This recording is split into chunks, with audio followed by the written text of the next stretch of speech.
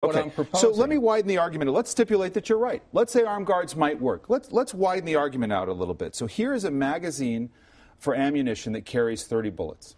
Now, isn't it possible that if we got rid of these, if we replaced them and said, well, you could only have a magazine that carries 5 bullets or 10 bullets, isn't it just possible that we could reduce the carnage in a situation like Newtown? I don't believe that's going to make one difference. There are so many different ways to evade that, even if you had that. You had that for 10 years when Dianne Feinstein passed that ban in '94. It was on the books. Columbine occurred right in the middle of it. It didn't make any difference. I know everybody, this town wants to argue about gun control.